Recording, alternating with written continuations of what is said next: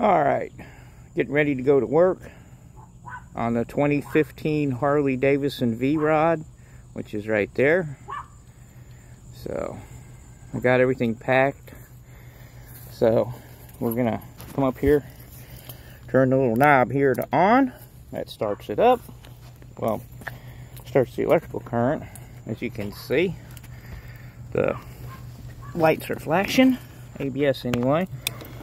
I'm sitting on the bike now. 22,111. 22,118 miles. Turn the little switch to start. And of course, pull the clutch. Always pull the clutch. And then